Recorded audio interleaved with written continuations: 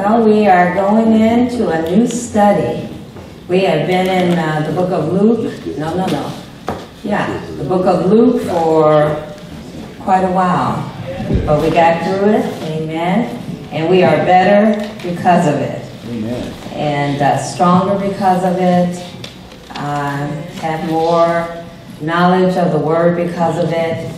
And so tonight we are going to begin our new study in the book of Revelations. Amen. The book of Revelations. And there is a special blessing pronounced on those that read this book. Amen. So know that there's a special blessing coming on you as you commit yourself to this study. And I hope you won't just wait until you get here to get into the book of Revelations, but that you would read it throughout the week and come with new revelation or just insight and understanding that God has given you. Like he did John when he was on that island of Patmos. You know, it was John still in the way, being alone in the presence of God. And John was, he was a prisoner that didn't do anything wrong.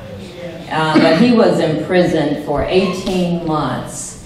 And out of that came the book of Revelations. Amen. So God can take what the enemy means for evil and work it out for the people of God's good. Amen. And he promises that in his word. But bow your heads with me. Let's go to the Lord in prayer. Father, we thank you and praise you on tonight. Thank you for the testimonies, Lord. Thank you, Father God, for how you're working in your people's lives. I thank you, Lord, for your word. It is indeed a lamp unto our feet and a light unto our path. Illuminate tonight, God. Give us insight, understanding, Father God, and revelation as we read the book of Revelations. And Lord, I pray that you would speak through my mouth tonight. Help me to share what you would have me to share tonight. I know, Lord, I can only grace, I guess, the surface tonight. But Holy Spirit, you have your way. You have your way. And when we come out of this book, I pray that we will be at another place of encouragement, another place of strength, another place of endurance and standing and doing what God has called us to do. Father, because your word of prophecy is true. And you will accomplish those things that you have said you are going to accomplish. And so, Father, we wait with patience. Lord, we wait, Father God, with an assurance, Lord, because you cannot lie. So, Lord, have your way as we go through this book, I pray, in Jesus' name. Amen. Amen. Well, as we get into the book of Revelations, we actually won't get much into the actual scripture reading of it tonight, because I want to talk a little bit about the circumstances surrounding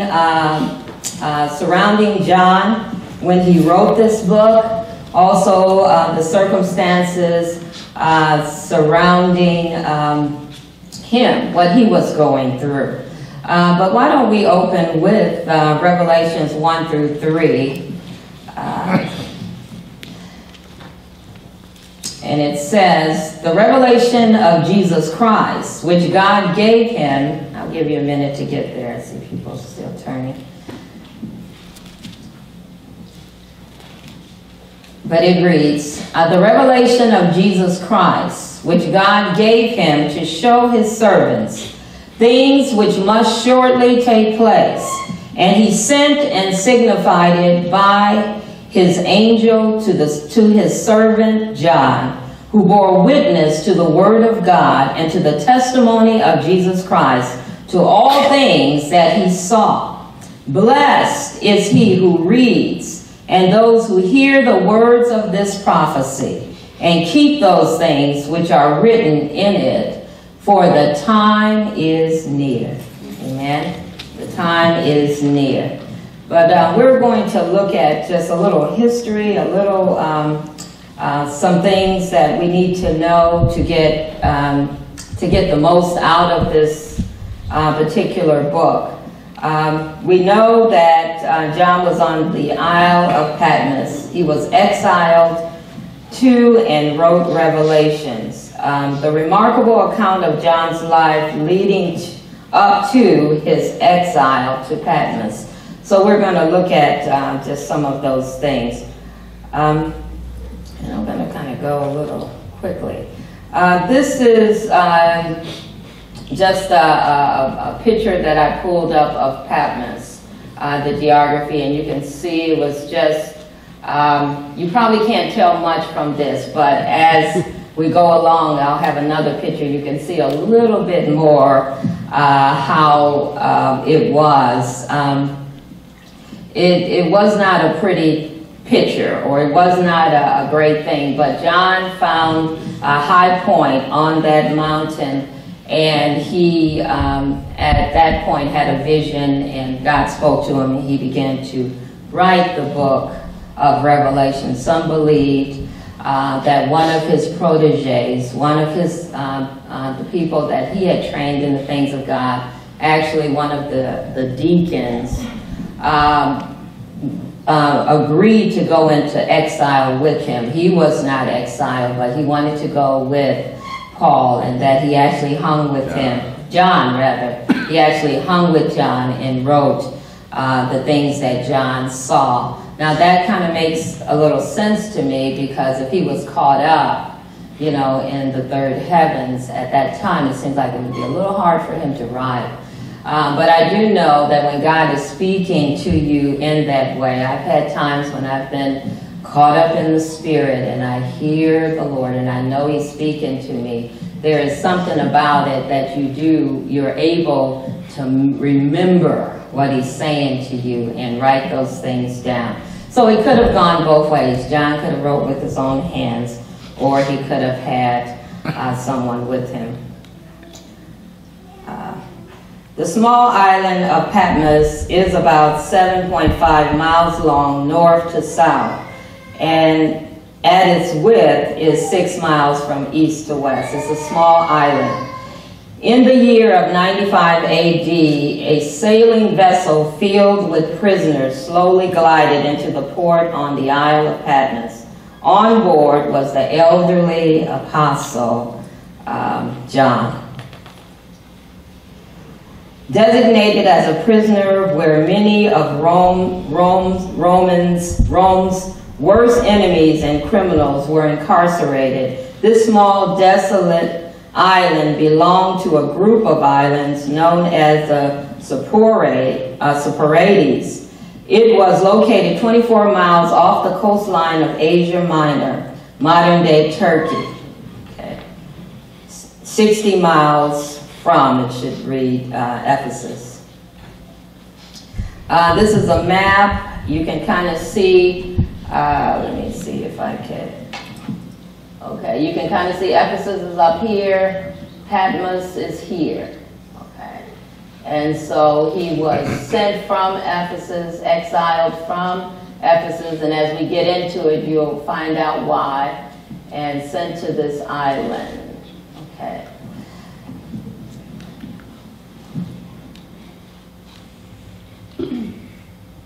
Patmos was isolated, desolate, and mostly forsaken. What transpired there wasn't visible to the public eye. That was important. And you'll find out why. As a result, laws that guarantee the good treatment of prisoners could be and often were ignored. Thus, the Roman government considered Patmos to be an ideal place for especially dangerous criminals. The common criminals versus the political offenders. Now, John was considered a political offender. John was a political prisoner. When the prisoners disembarked from the ship, they were divided into two groups, common criminals and the political offenders. Then each group was transferred to different parts of the island. Common criminals were scourged. Political offenders were treated with a greater degree of respect than common criminals on Patmos and were allowed to freely roam the barren land. Now that might sound like something good, but it wasn't, okay? Okay, let me, hold on 1 minute. Okay. The scourging was designated to serve as a warning that poor behavior would be dealt with swiftly and harshly. Criminals incarcerated on Patmos worked under the constant gaze of the Roman soldiers who watched their every movement and punished them ferociously for the least offense. Some early Christian writers recorded that prisoners on Patmos worked in mine quarries. However, archaeologists have found no evidence on the island to support these claims. Political offenders were treated with a greater degree of respect than common criminals on Patmos and were allowed to freely roam the barren island. However, this type of prison sentence didn't fare well for political prisoners because they were not provided with any clothes, food, water, or medical service, and were responsible for their own survival in the harsh conditions of the island. As a result, many died of starvation, disease, and a lack of clean water or exposure. Okay, this is a little virus on my computer. Okay, political offenders sometimes formed communities to create a better chance of survival in such a hostile environment. At the time the Apostle John arrived on Patmos in 95 AD, it's known that several communities already existed, populated by people and even entire families who had been exiled to the island as political prisoners or the Roman Empire.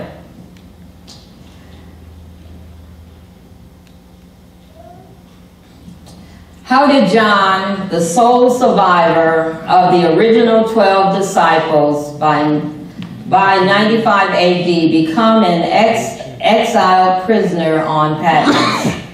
To find the answer, we will recall the remarkable accounts of John's life in the years leading up to his exile on this forsaken land. And so we're going to look at some things concerning John.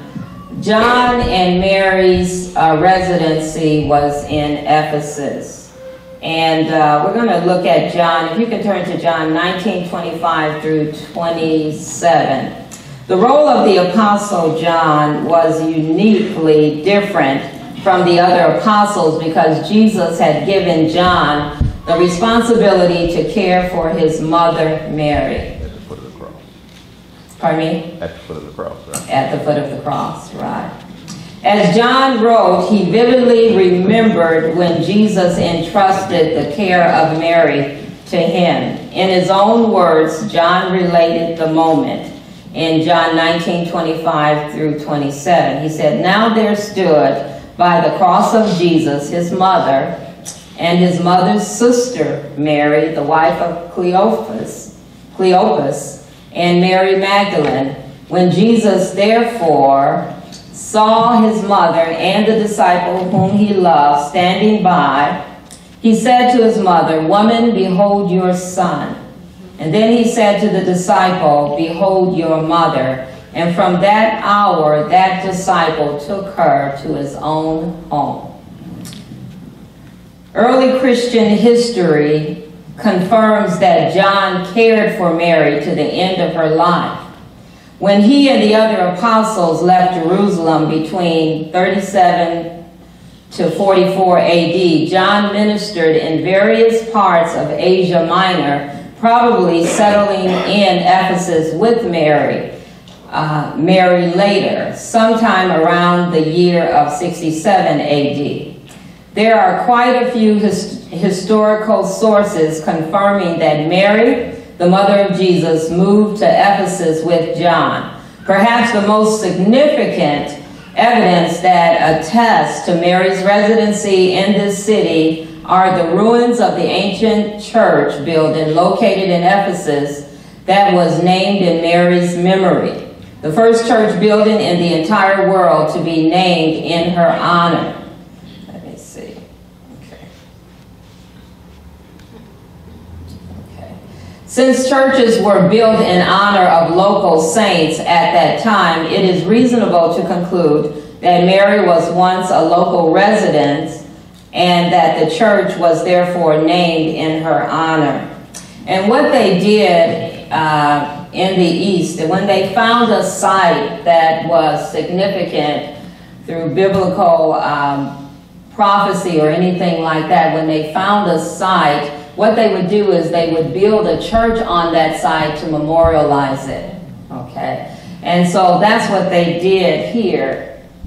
This is, it is said to be the last residency of Mary, the mother of Jesus. And this is a place now that can be visited. And it is believed that her house once stood there, but they built a church building over it. And they did that often. They did that all the time to mark the places, okay?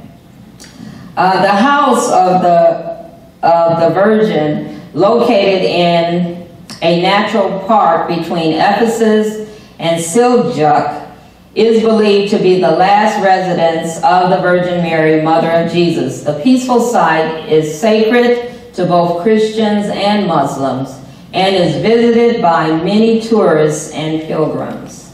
Okay. I just wanted to show you that. I thought that was interesting. John's exile. The book of Revelation explicitly states that it was written while John was on the Isle of Patmos. This is the only book in the New Testament where the place of writing is given. According to a tradition preserved by Irenaeus and Eusebius,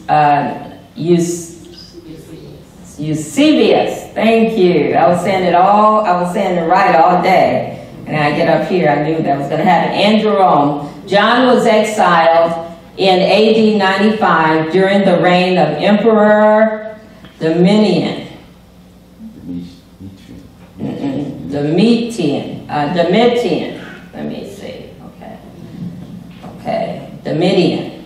Okay. He was the emperor. His exile ended upon the accession of Nerva in 96 AD. Okay, Revelations 1:9, a vision of the Son of Man. And John says, I, John, both your brother and companion of the tribulation and kingdom and patience of Jesus Christ, was on the island that is called Patmos for the word of God and for the testimony of Jesus Christ. I was in the Spirit on the Lord's day, and I heard behind me a loud voice, as of a trumpet, saying, I am the Alpha and the Omega, the first and the last, and what you see, write in a book, and send it to the 7 churches which are in Asia, to, let's see, okay. To Ephesus, to Smyrna, to Pergamos, to Thyatira, to Sardis, to Philadelphia, and to Laodicea. Okay. A picture of the island of Patmos. You can see it better. And they say that it was virtually impossible to escape from the island. Because what would happen is it was a very jagged island, and what would happen if they went off the side of it, the water would beat them up against that island, and it would kill them. You know, that's the way the current would go. And so it was virtually impossible to try to escape. You were going to lose your life. Unless God did a miracle on your behalf, you know. There is a miracle reported. They said that as John was on that island, he did what John do. He discipled people. And, they said many miracles happened, but I will share, if I have time, a very noted miracle that has been recorded in history that happened to save John's life. And, but anyway, so John survived. The emperor behind John's arrest in Ephesus. After the Apostle Paul was beheaded in Rome in the year 67 AD, the Apostle John's leadership role in Asia Minor became significantly more visible to the local churches of that region. For approximately 27 more years, John guided the churches from his hilltop home, but near the age of 90, John experienced the unexpected. He was arrested, shackled, transferred to Rome to stand trial before the Emperor Domitian as a political offender. Early church leaders such as Irenaeus and Eusebius, Jerome, and others wrote that John was banished from Ephesus and exiled to the Isle of Patmos during the Emperor Domitian's 14th year of rule. This would place John's arrival on Patmos in the year of 95 AD. However, the actual date of his arrest was sometime earlier, possibly as early as the year 93 AD. Okay. Let's see.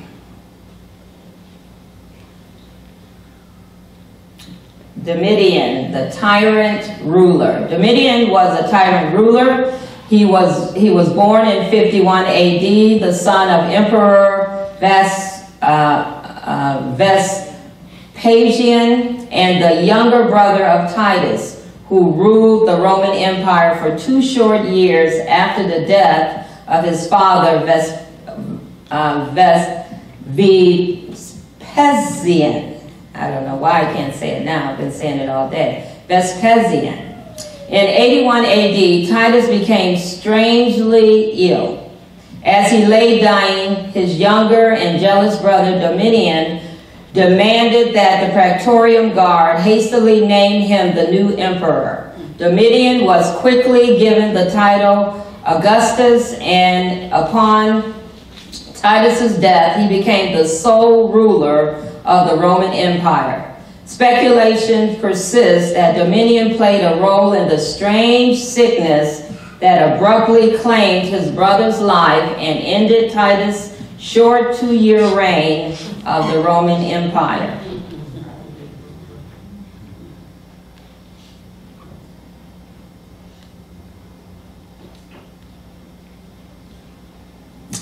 At first, Domitian appeared to be benevolent, and people had high hopes that he would be a kind ruler. He demonstrated skills that proved he could be an able manager.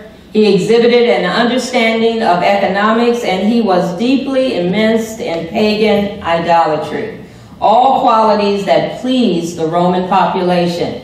Domitian also proved to be a fabulous builder. In fact, some of the most marvelous and massive architectural structures ever constructed in the Roman Empire, were completed during his rule. Initially, Domitian seemed to display the leadership ability Rome needed and appeared genuinely caring for the welfare of the empire. But as time passed, this emperor began to show his true nature, emerging as one of the most wicked and merciless tyrant in human history. Convinced it was his sole responsibility to set the proper moral code for the empire, Domitian declared himself censor perpetuus. Censor perpetuus, a Latin phrase meaning perpetual censor. This gave him the legal right to reset the moral code of Rome according to what he believed was morally right and wrong. It also gave him the right to censor or eliminate any part of the society he deemed offensive or unnecessary, and any person or group who stood in opposition to his ideals. The emperor's self-appointed role of censor perpetuus was not well accepted by the upper echelon of Roman society. They viewed the emperor's establishment of a new moral code as grossly hypocritical, since rumors abounded regarding his own acts of incest and homosexuality relates his homosexual relations with young boys. Once the censor perpetuus had been granted, the Emperor Domitian possessed a powerful new weapon that he could use to censor, silence, eliminate, or purge any public or private person who spoke disparagingly of him or who opposed his commands. He quickly began to take advantage of this new tool to secretly arrest and imprison those who he disliked or distrusted. What began in secret soon became public as scores of people began to be arrested, shackled, imprisoned, forced to fight gladiators and beasts in the arenas, or slain with the sword. Torturous acts carried out during this time was horrific. One writer tells that Domitian's men delighted, and this is really gross, you guys, in inserting fire through the victim's private part to elicit false confessions and to be entertained by others' pain. By the year 93 AD, Domitian's madness has reached an all-time high. It was about this time that he declared himself Dominus et Deus, a Latin phrase meaning Lord and God. Other emperors had been deified after death, but Domitian wanted more. He wanted to receive worship as a god while he lived. When Domitian made his declaration of godhood, temples began to be constructed in honor, and a new order of priesthood was created. People bowed to his image, burning incense at temple altars to acknowledge his divinity. Those who refused to comply were censored. That is, they were arrested, imprisoned, exiled, or killed. Here we can see the stage set for John's exile. Okay? The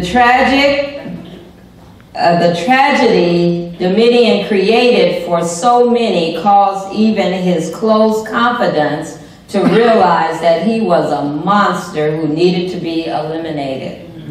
Domitian was assassinated in his chambers. But before we...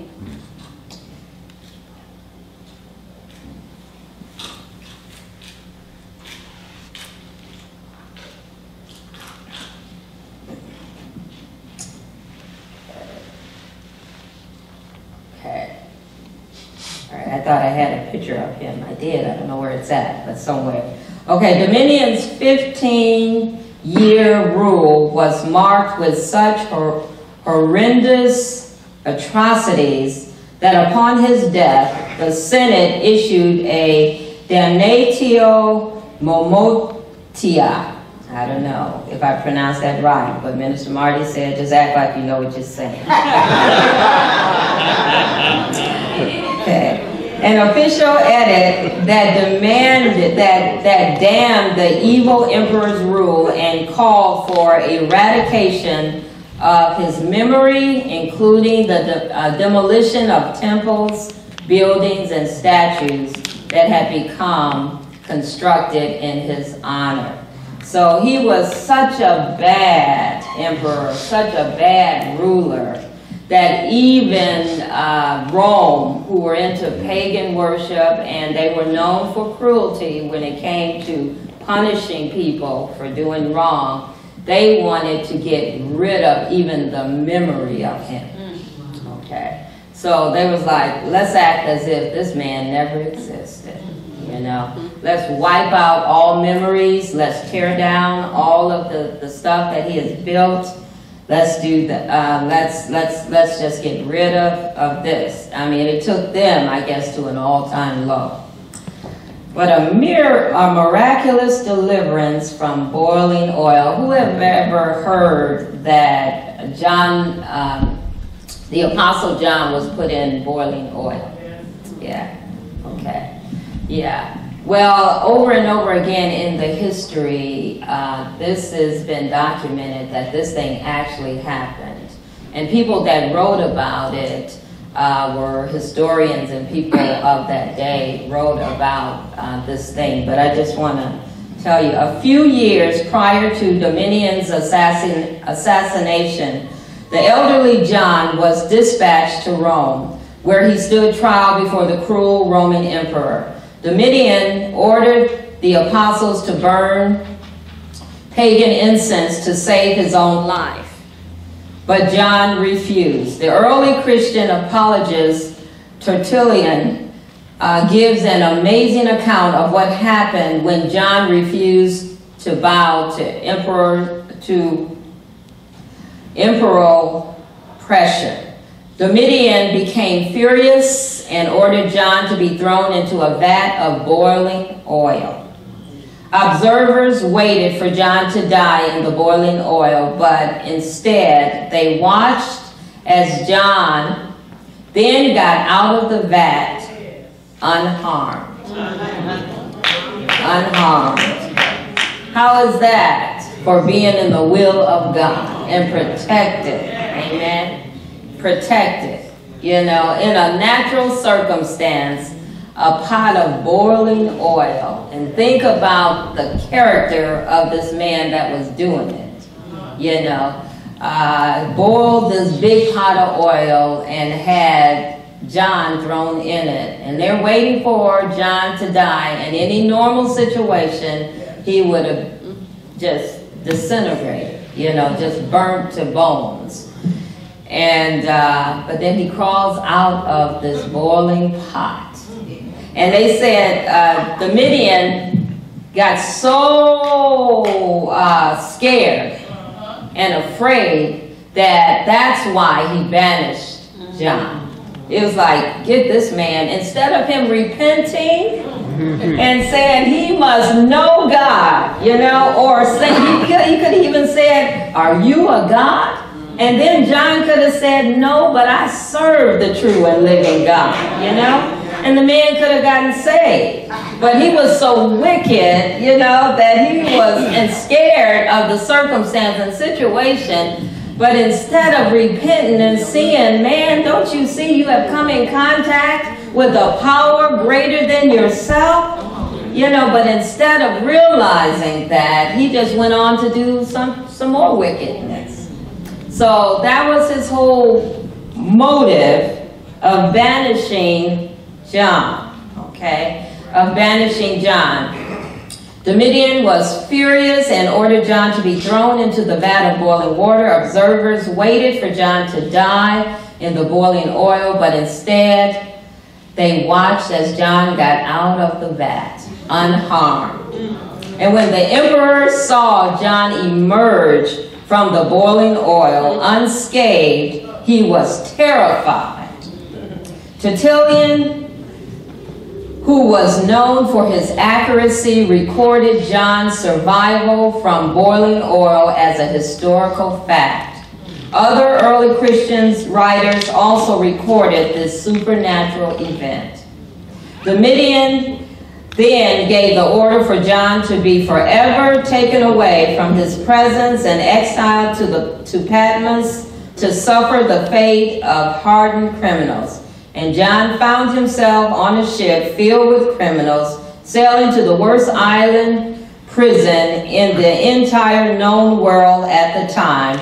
And when the ship first docked at the port of Patmos, common criminals were then entrusted into the hands of guards, while John and the other political prisoners were abandoned with no direction, no help, and no guidance, left to roam an unfamiliar island that was nearly devoid of food and fresh water. It was up to each individual political prisoner to find a way to survive in this hostile environment. But think about this. How many know that John's faith was on 10, way up there? Now, if God can get you out of a pot of boiling oil and you come out unscathed, you ain't got to worry about what you're going to eat and drink when you get on that island, right? And he survived for 18 months. And it said that once Domitian, the evil ruler, was assassinated, that he was let go. He was let go, and he came back to Ephesus. But let me pick up where, let's see.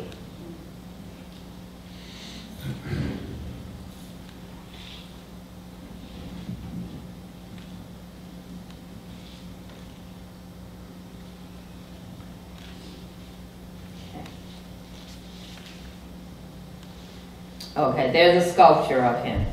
That was Domitian. Okay. Before we get. All right. After the death of Domitian in 96 AD, amnesty was granted to those who had been wrongfully imprisoned during the evil emperor's rule. Irenaeus wrote that John returned to Ephesus after the death of Domitian. Most sources agree that the elderly apostle lived until the year 100 AD. Also, other sources stated that he may have lived until 104 AD. This would mean that John lived to be approximately 100 years old. He was the only one of the original 12 apostles to die a natural death, even though he suffered at least one attempt on his life in 18 months of exile on the island of Patmos. Okay, and so I wanted us to get a look at the writer of this book, you know, and at the relationship of Jesus. If you remember Jesus as one of the apostles, John was referred to as the disciple that Jesus loved, right? That Jesus loved. And, you know, as I was studying for the book of Revelations, I began to see again the special relationship that Jesus had with John. And even though Jesus had left in physical form, he died, was buried, rose again, showed himself to the people, but then he left and left a work for his apostles and for the disciples. You know, he appears again to John on the island of Patmos, you know. And John by himself, you know, and then he gets, you know, this encounter with the Lord, you know.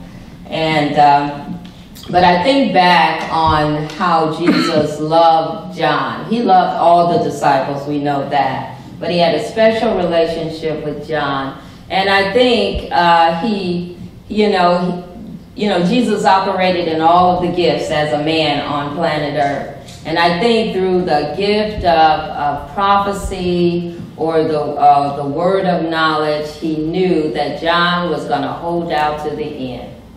That John was going to be unmovable, you know, always abounding in the work of the Lord. And John never got off point.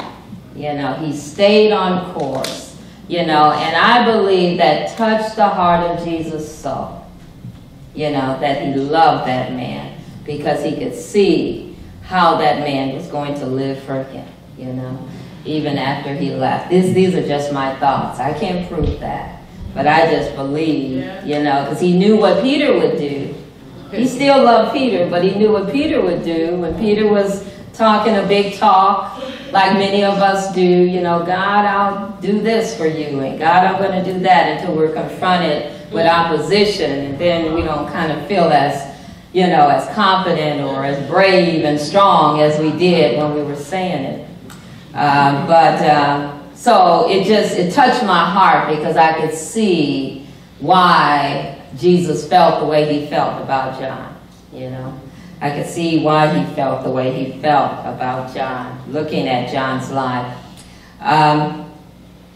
Okay. All right, we have a few minutes. Okay. The author of Revelation is John the Apostle, and most agree. Okay, most agree. He actually says it 4 times that he is the writer of the book. He is the writer of the book. Okay.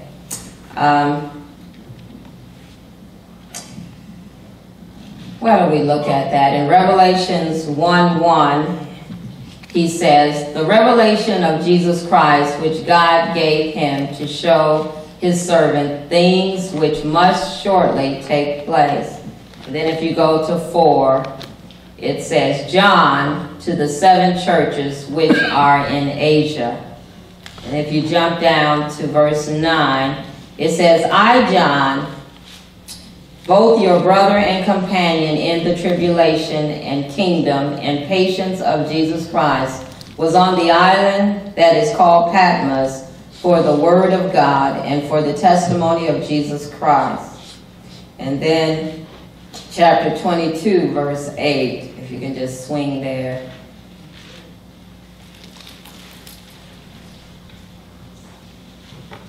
It says, now I, John, saw and heard these things. And when I heard and saw, I fell down to worship before the feet of the angel who showed me these things. Okay. So over and over again, John identifies himself as the writer of the book. A picture of John the Revelator. Okay, don't know if it's a true picture of him, but it looks kind of ancient to me, you know. But anyway, so maybe he looked like this, okay?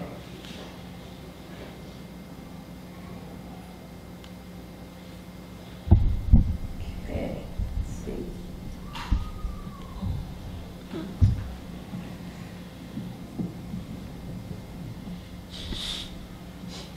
The author, it is believed that it's John also, because the author uses several words that only John the Apostle uses in the Gospel of John and in the epistle. He calls Jesus Christ the Logos, which means the Word.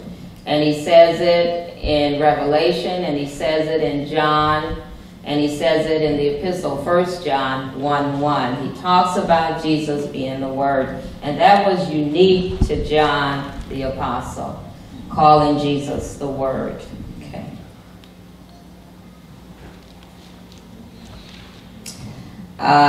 This book is dated 95 to 96 AD, because that is when it's believed that John was actually on the Isle of Patmos, and he talks about receiving this on the Isle of Patmos. Okay. Some hold to an earlier date during Nero's reign around AD 68. This date fits, but not this date, but the 95 to 96 fits the circumstances surrounding John's life. I didn't write that quite right. John has been exiled to a rocky island in the Mediterranean, the Isle of Patmos. As far as is known, he was not exiled by the Emperor Nero. Nero was burning Christians in his day, not banishing them. Amen. Okay. Amen.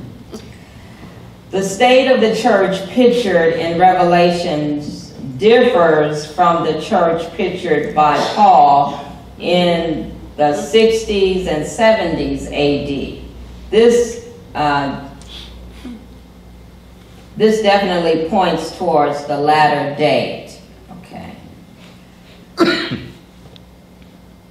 The purpose. John had 3 purposes for writing Revelations.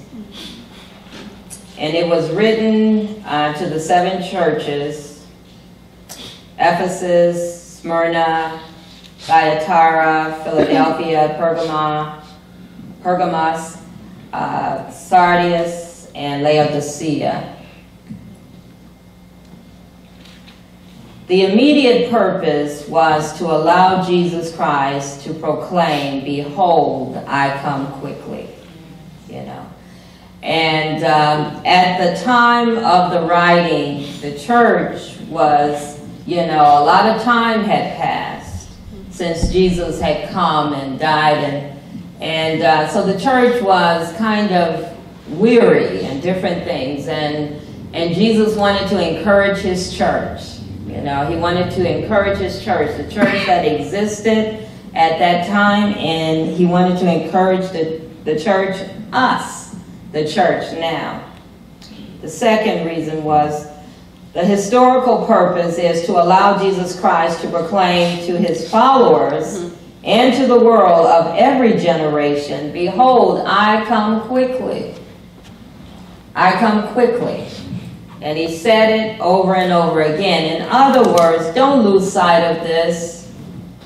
Don't get preoccupied with what's going on in this world, other things, and not remember that I said that I am going to come again and receive you unto myself. Amen. See, when we have that on the forefront of our minds, when we're constantly thinking along those lines, it makes us live differently.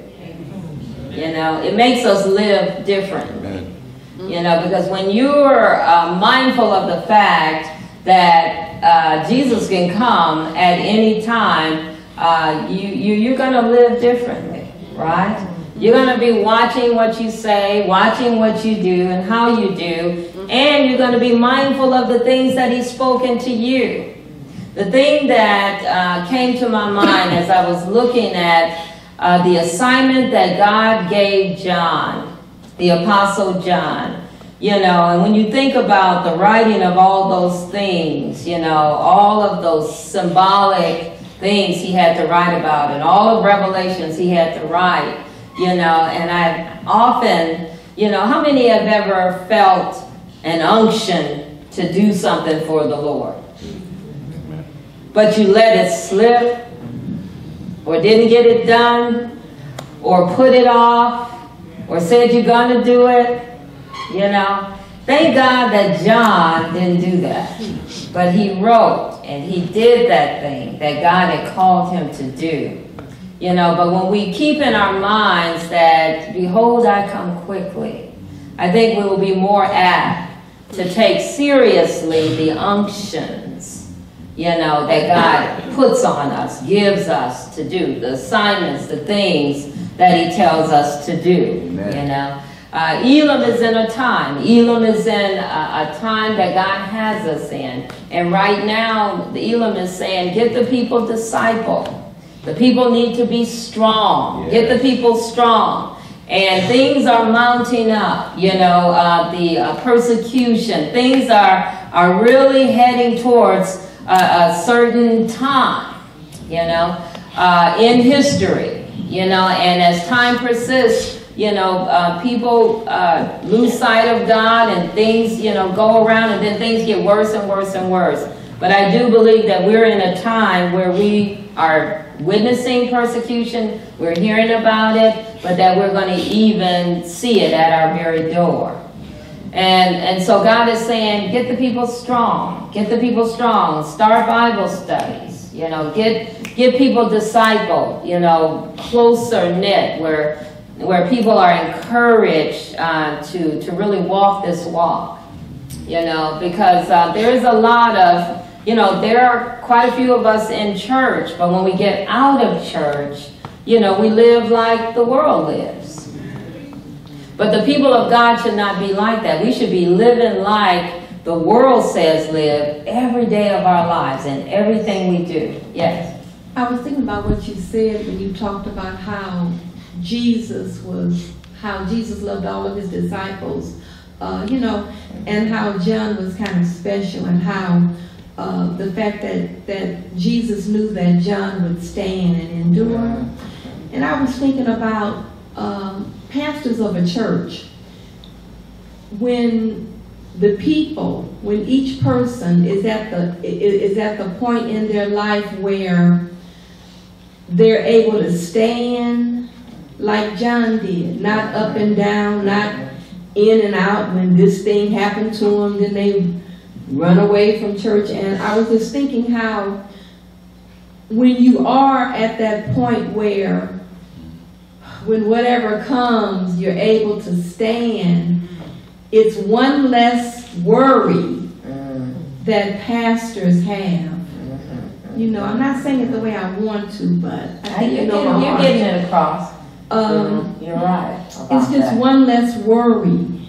They can go on and do, you know, I want to say more to really hit what I'm trying to hit, but, you know. Yeah, absolutely. The more mature believers you have, the more you can get accomplished. Okay? And also the more help you have in a church, you know, with burden on the pastor, as Paul talked about, and the cares of the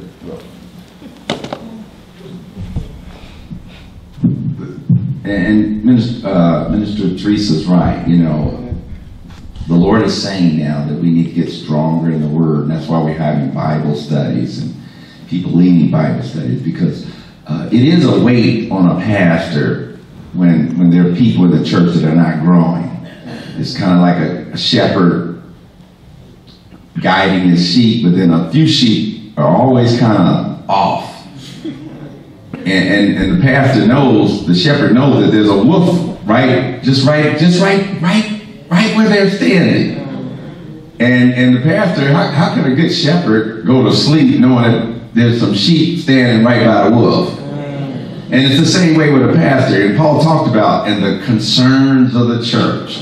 Those weights were on him, you know, because he's concerned about their survival. He's concerned about their success. He's concerned about what would happen to them if something happened to him. Would they be lost? And that was Jesus' concern. And that's why he was always trying to develop his disciples and teach them lessons right before he got ready to go. Because one day he knew that they were going to be confronted themselves with the devil. And they would have to stand. They would either stand or fall. And so we're living in that time right now. We're living in that time right now. Yes. That we need to stand and be a less of a burden, a weight to the pastor. Absolutely.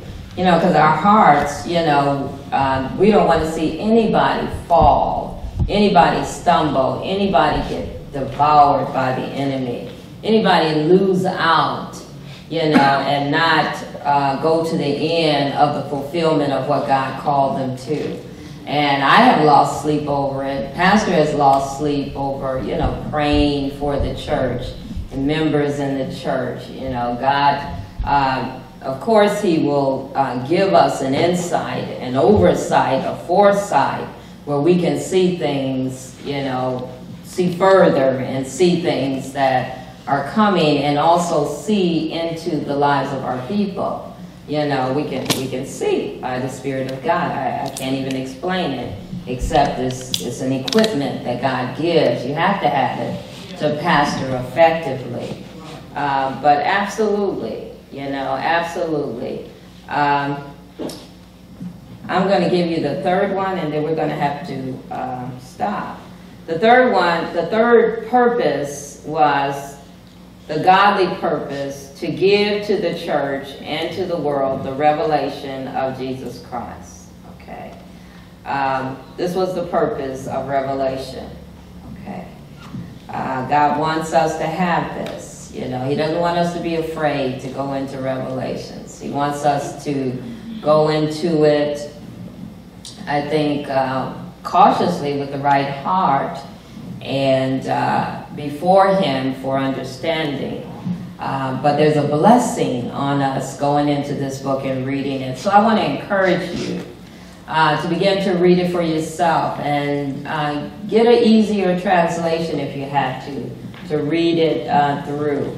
But we're going to now start getting into what's in the book of Revelation. I have a little bit more historical history things to kind of give, but we're going to get right on into it. And so get into it with me. You guys study and let's get into this together, and let's hear what God has to say to us. And I'm excited already about getting to the last chapter of Revelations and having that feeling that I felt once we got through Luke. You know, because, we all have our strengths and we all have our weaknesses. And I'll say this quickly. One of my weaknesses is impatience. I like things, I have a daughter that's just like me, and she drives me nuts. I have learned, over the years to kind of let the Lord deal with my impatience. But sometimes to go through slow is hard for me. To go through like that is hard for me. I don't know why I confess that to you all. Maybe I need you to pray for me about that. But I felt such a good feeling, going through the entire book and not saying, oh, they're bored with it. Oh, God, maybe I'll go into something else. But completing it, because we need to complete it. And I'm excited about us going through the work like this, because I believe we'll get stronger in the things of God. But stand up with me and let's close out.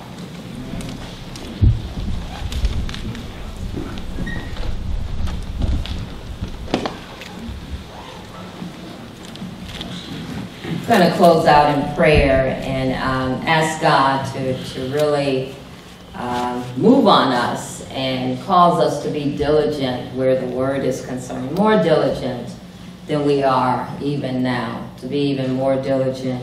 But as we close out, anytime we meet like this, if you come with a need, don't leave out the same way you came. If you come with a need, let us know about your needs so that we, the body of believers here, can come into agreement with each other for God to meet that need. God designed that body. God designed the body of Christ like that. Amen. Our gathering together like this, one of the reasons is that every joint would supply and that we would be able to meet each other's needs. So if you have a need for healing in your body, you have a need for baptism of the Holy Spirit, you have a need for prayer, something that you are struggling with, you need to get the victory in, you just need somebody maybe a little stronger to come into agreement with you. We want to do that with you tonight. Whatever it is, we want to come into agreement with you. I want to make sure everybody here is saved. How many know that they know if you were to walk out those doors and something was to happen and you would die, that you know that you would find yourself in the presence of the Lord, that you would go to heaven? How many can say, I know that?